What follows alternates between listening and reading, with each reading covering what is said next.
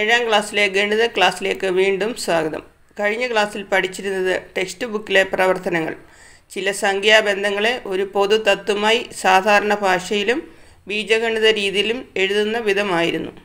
ഇന്ന് അതിൻ്റെ തുടർന്നുള്ള ഭാഗങ്ങളാണ്. നിങ്ങൾക്ക് കൂടുതൽ മനസ്സിലാക്കുന്നതിന് വേണ്ടി ടെക്സ്റ്റ് ബുക്കിലെ അതേ ചോദ്യങ്ങളാണ് ഞാൻ ചെയ്തിരിക്കുന്നത്. ഇവിടെ 3 സംഖ്യകൾ തന്നിരിക്കുന്നു. അവയുടെ തുക കണ്ടുപിടിക്കണം. 38 + 25 + 75. അപ്പോൾ ആദ്യം 38ഉം 25ഉം കൂടെ ആഡ് ചെയ്യാം. അതിൻ്റെ കൂടെ 75 ആഡ് ചെയ്യാം. അപ്പം 38ഉം 25ഉം കൂടെ ആഡ് ചെയ്യുമ്പോൾ 63. അതിൻ്റെ കൂടെ 75 ആഡ് ചെയ്യുമ്പോൾ 138. ഇതിനെ നമുക്ക് മറ്റൊരു രീതിയിലും വേണേൽ കണ്ടെത്താം. ആദ്യം 25ഉം 75ഉം കൂടെ ആഡ് ചെയ്യുക. വീണ്ടും അതിൻ്റെ കൂടെ 38 ആഡ് ചെയ്യുക. അപ്പം 25ഉം 75ഉം കൂടെ ആഡ് ചെയ്താൽ 100. അതിൻ്റെ കൂടെ 38 ആഡ് ചെയ്യുമ്പോൾ 138. അപ്പോൾ 3 സംഖ്യയുടെ തുക കണ്ടുപിടിക്കാൻ ആദ്യത്തെ 2 സംഖ്യകളുടെ തുക കണ്ടുപിടിച്ച് മൂന്നാമത്തേത് അതിനോട് കൂട്ടാം. അല്ലെങ്കിൽ അവസാനത്തെ 2 സംഖ്യയുടെ തുക ആദ്യത്തേതിനോട് കൂട്ടാം. To find the sum of 3 numbers, either we can find the sum of the first 2 and add this to the third, or we can find the sum of the last 2 and add this to the first. അതിന് ആൾജിബ്രയിൽ എഴുതിയാൽ letters X Y Z ഉപയോഗിച്ചാൽ X plus Y അതിൽ bracket ഇടുക plus Z equal X plus Y plus Z. Bracket കൊടുത്താൽ ബ്രാക്കറ്റിനകത്ത് ഉള്ളിലുള്ളതാണ് ആദ്യം ചെയ്യേണ്ടത്. അപ്പോൾ X plus Y plus Z equal X plus Y plus Z for all numbers X Y Z ഏത് സംഖ്യകളും ആണെങ്കിലും ആകാം. നമുക്കിനി വേറൊരു ഉദാഹരണം പരിശോധിക്കാം. ഈ കണക്ക് നമുക്ക് എങ്ങനെയാണ് എളുപ്പത്തിൽ ചെയ്യാമെന്നുള്ളത്. 1 and 1/4 + 8 + 2 and 3/4. 1 and 1/4 + 8 and 2 and 3/4. അപ്പം 1.25 കൂടെ അല്ലെങ്കിൽ 1 and 1/4 കൂടെ 8 കൂട്ടിയിട്ട് അതിൻ്റെ കൂടെ 2 and 3/4 കൂട്ടുന്നതിന് പകരം നമുക്ക് എളുപ്പത്തിൽ 1 and 1/4 1 and 1/4 2 and 3/4 കൂടെ ഒന്നിച്ച് ആഡ് ചെയ്യാം. അതിൻ്റെ കൂടെ 8 ആഡ് ചെയ്യാം. അപ്പോൾ 1 and 1/4 + 2 and 3/4 അത് രണ്ടും കൂടെ ആഡ് ചെയ്യുമ്പോൾ നമുക്ക് 4 എന്ന് കിട്ടും. അതിൻ്റെ കൂടെ 8 ആഡ് ചെയ്താൽ അങ്ങനെ 4 + 8 12 എന്ന് കിട്ടും. അപ്പോൾ നമുക്കിതിനെ ലെറ്റേഴ്സ് ഉപയോഗിച്ച് ആൾജിബ്രയിൽ എഴുതിയാൽ X Y Z.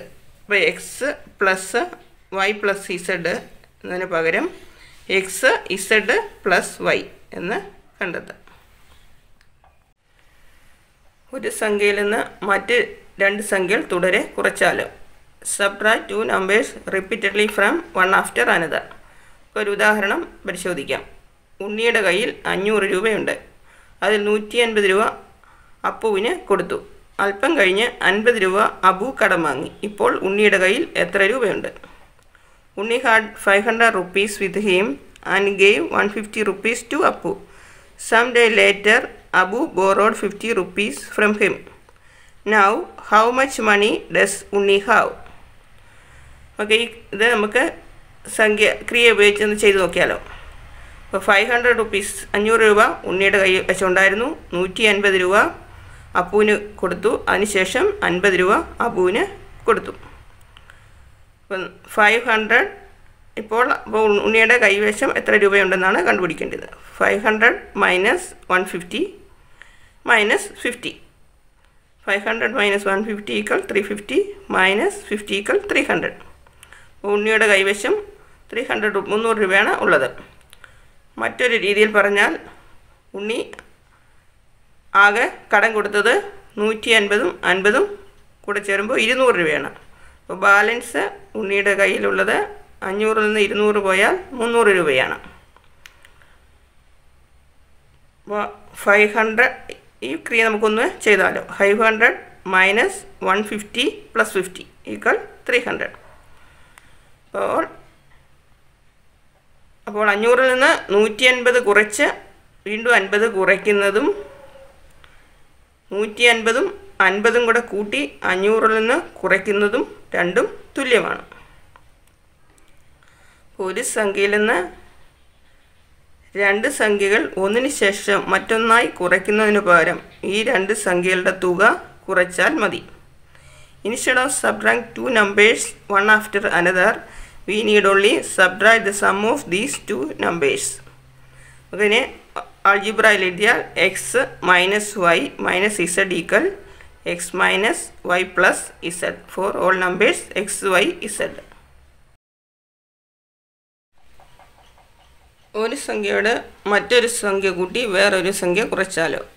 Adding one number two another and subtract another. നമുക്കൊരു ഉദാഹരണം പരിശോധിക്കാം. ക്ലാസ് തുടങ്ങിയപ്പോൾ 38 കുട്ടികളുണ്ടായിരുന്നു. അല്പം വൈകി 5 കുട്ടികൾ കൂടി എത്തി. കുറച്ച് കഴിഞ്ഞപ്പോൾ 3 കുട്ടികൾ ഗണിത ക്ലബിൻ്റെ യോഗത്തിന് പോയി. ഇപ്പോൾ ക്ലാസ്സിൽ എത്ര പേരുണ്ട്? There are 38 children when the class started. 5 came in later. Sometime later 3 went to attend the maths club meeting. How many are there in the class now? ഈ സംഭവങ്ങൾ നമ്മൾ നടന്ന ക്രമത്തിൽ ഗണിത ക്രിയയിലൊന്ന് ചെയ്താലോ. ക്ലാസ് തുടങ്ങിയപ്പോൾ 38 ചിൽഡ്രൻ ഉണ്ടായിരുന്നു, 38 കുട്ടികളുണ്ടായിരുന്നു. അത് കഴിഞ്ഞപ്പോൾ 5 കുട്ടികൾ കൂടി വന്നു. അതിനുശേഷം 3 കുട്ടികൾ പോയി. 38 plus 5 minus 3 equal 38 plus 5 43 minus 3 equal 40. മറ്റൊരു രീതി നമുക്കിത് പറഞ്ഞാൽ 5 കുട്ടികൾ വന്നതിന് ശേഷമാണ് 3 കുട്ടികൾ പോയത്. അപ്പോൾ കുട്ടികളിലുണ്ടായ വർധനവ് 5 minus 3 equal 2. അപ്പം ക്ലാസ്സിലുള്ള ആകെ കുട്ടികൾ 38 plus 2 40. അപ്പം നമുക്ക് ഈ ആദ്യം ചെയ്ത ക്രിയ ഒന്ന് മാറ്റി ചെയ്ത് നോക്കിയാലോ. 38 plus 5 minus 3 equal 38 plus 5 minus 3. അപ്പോൾ ഈ രണ്ട് ക്രിയകളും തുല്യമാണ്. അതായത് ഒരു സംഖ്യ കൂട്ടുകയും മറ്റൊരു സംഖ്യ കുറയ്ക്കുകയും ചെയ്യുന്നതിന് പകരം ആദ്യത്തെ സംഖ്യയിൽ നിന്ന് രണ്ടാമത്തെ സംഖ്യ കുറച്ചത് കൂട്ടിയാൽ മതി. Instead of adding one number and then subtracting another, we can subtract the second number from the first and add. Okay, algebraയിൽ എഴുതിയാൽ x plus y minus z equal x plus y minus z for all numbers x, y, z. ഇവിടെ y greater than z. Subtracting and adding, കുറച്ച് കൂട്ടുമ്പോൾ ഉദാഹരണം പരിശോധിക്കാം. ഗോവിൻ്റെ പണപ്പെട്ടിയിൽ 110 രൂപയുണ്ട്. പേന വാങ്ങാൻ 15 രൂപ എടുത്തു. 10 രൂപയ്ക്ക് പേന വാങ്ങി. മിച്ചം വന്ന 5 രൂപ വീണ്ടും പെട്ടിയിലിട്ടു. ഇപ്പോൾ പെട്ടിയിൽ എത്ര രൂപയുണ്ട്? Gopu had 110 rupees in his saving box. He took out 15 rupees to buy a pen. He got a pen for 10 rupees. He returned 5 rupees to the box. How much is in the box now? അപ്പോൾ ഈ ക്രിയകൾ നടന്ന ക്രമത്തിൽ നമുക്ക് ഒന്ന് ചെയ്ത് നോക്കിയാലോ. ഗോപുവിൻ്റെ പണപ്പെട്ടിയിൽ 110 രൂപ ഉണ്ടായിരുന്നു. 15 രൂപ എടുത്തു. പേന വാങ്ങിക്കാനായിട്ട് എടുത്തതിൽ പേനയ്ക്ക് 10 രൂപയായുള്ളൂ. തിരികെ 5 രൂപ തിരിച്ചിട്ടു. അപ്പം 110 minus 15 plus 5. 110 നിന്ന് 15 മൈനസ് ചെയ്താൽ 95 plus 5 equal 100. അതായത് മറ്റൊരു രീതി പറഞ്ഞാൽ ഗോപുവിൻ്റെ പണപ്പെട്ടിയിൽ കുറവ് വന്നത് പേന വാങ്ങിക്കാനെടുത്ത 10 രൂപയാണ്. അപ്പം ആ 10 രൂപ എന്ന് പറഞ്ഞാൽ 15 നിന്ന് 5 മൈനസ് ചെയ്യുന്നു. അപ്പം 110, 110 നിന്ന് 10 രൂപയാണ് കുറയുന്നത്. അപ്പം 110 minus 15 minus 5 equal 110 minus 10 equal 100. അപ്പം നമ്മൾ ഈ രണ്ട് ക്രിയകളും തുല്യമാണെന്ന് കിട്ടുന്നു. ആദ്യം ചെയ്ത ഈ ക്രിയയും രണ്ടാമത് ചെയ്ത ഈ ക്രിയയും തുല്യമാണ്. 110 minus 15 plus 5 equal 110 minus 15 minus 5.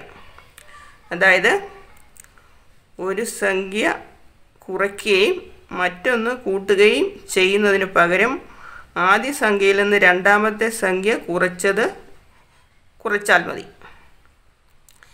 Instead of subtracting a number and then adding another, we need only subtract the difference of the second from the first. ആൾജിബ്രയിൽ അത് എഴുതിയാൽ x minus y plus z equal x minus y minus z. For all numbers x, y, z, y greater